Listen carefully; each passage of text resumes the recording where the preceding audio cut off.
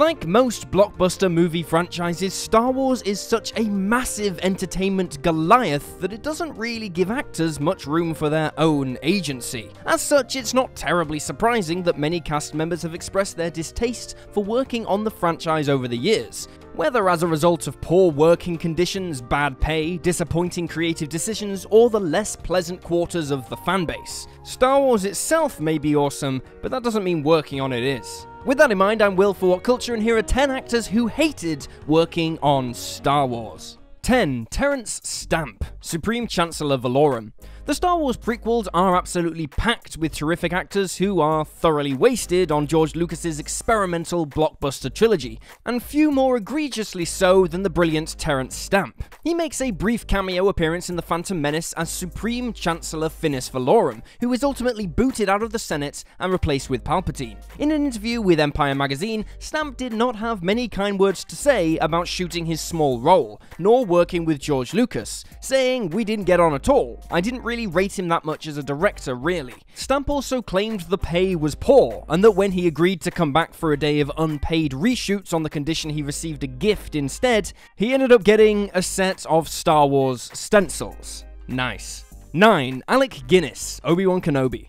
Alec Guinness may have received a Best Supporting Actor nomination for his iconic performance as Obi-Wan in A New Hope, but Guinness himself wasn't too fond of the role, and by his own admission, only took part for the cold hard cash. Guinness wrote letters to a friend during shooting, where he called the project fairy tale rubbish and referred to the dialogue as pretty ropey. Though by all accounts Guinness made for a pretty miserable presence on set and didn't enjoy discussing the role for the rest of his life, he certainly did enjoy the colossal royalties his estate continues to receive, said to be in the ballpark of $100 million to date.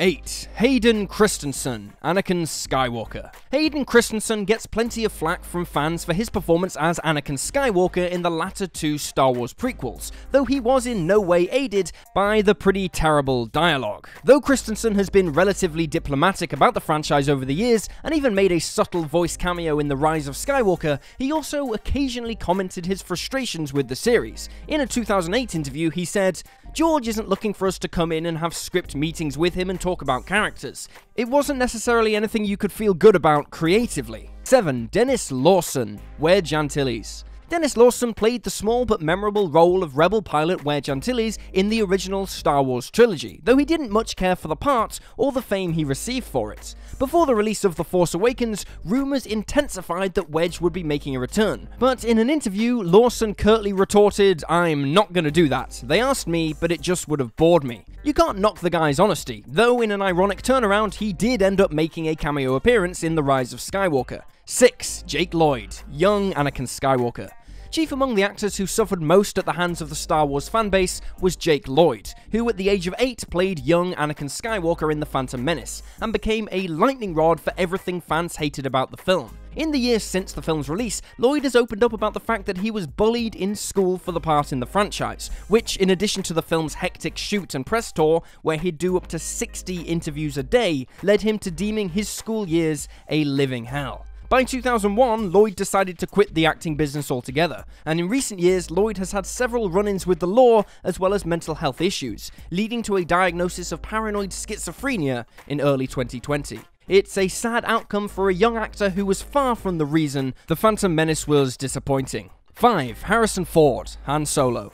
It's become painfully clear over the years that Harrison Ford simply doesn't care about Han Solo. Ford even lobbied Lucas to kill off Han in Return of the Jedi, but alas, he couldn't be swayed. Ford generally shied away from talking about Star Wars for much of the next 30 years, until he finally returned to the franchise in The Force Awakens. An estimated $15 million salary for a relatively small supporting role probably didn't hurt his decision to come back, in all fairness. Despite dying in that film, it didn't stop Ford popping back in for a cameo in The Rise of Skywalker. Ford may not care about Han, but like anyone else, who is he to turn down an easy, enormous payday?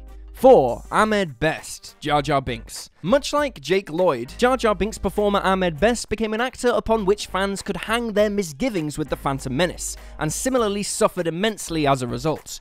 Due to the overwhelming criticism of Jar Jar as a character, Best stated that he felt his career was over. He later admitted that he even considered committing suicide as a result of the intense backlash to both the character and his performance. Of course, like Jake Lloyd, Best wasn't remotely to blame, and simply performing a part which was ill-conceived by the creatives from the ground up.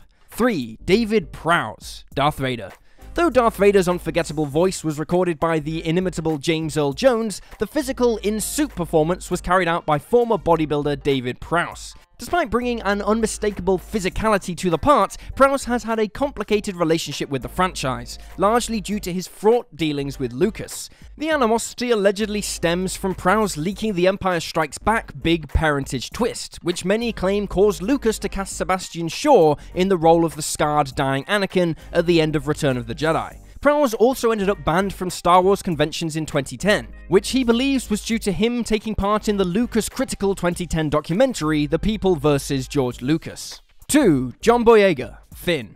Like Daisy Ridley, John Boyega was given the opportunity of a lifetime when he was cast as Finn in the Star Wars sequel trilogy, and though The Force Awakens gave his character a solid introduction, both Boyega and fans became increasingly dissatisfied with his marginalized role in the two sequels. As diplomatic as most actors tend to be about franchises which they could potentially return to, Boyega was quick to deem himself done with Star Wars following the release of The Rise of Skywalker.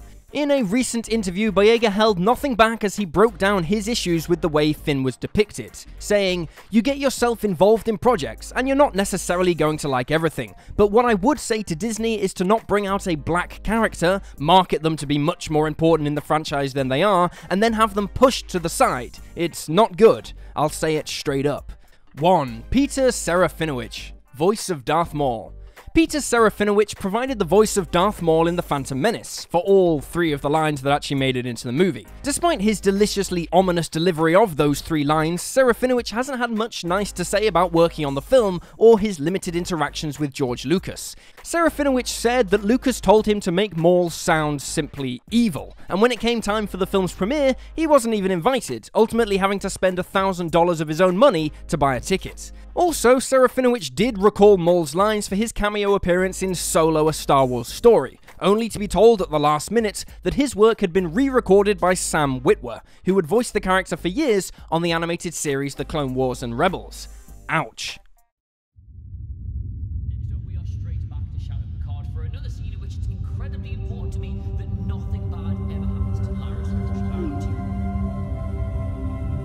YouTube.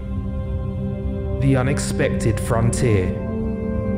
These are the videos of whatculture.com.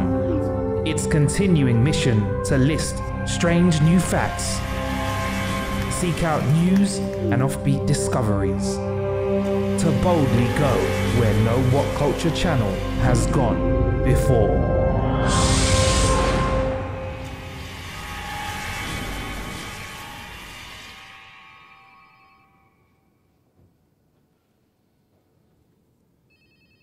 Hey, how would you guys like to start a Star Trek channel? Hell yeah! No, sorry, how's he got a uniform? I've been asking for one for months now, and Providing I'm money, I'll be sipping jippers on the beach somewhere.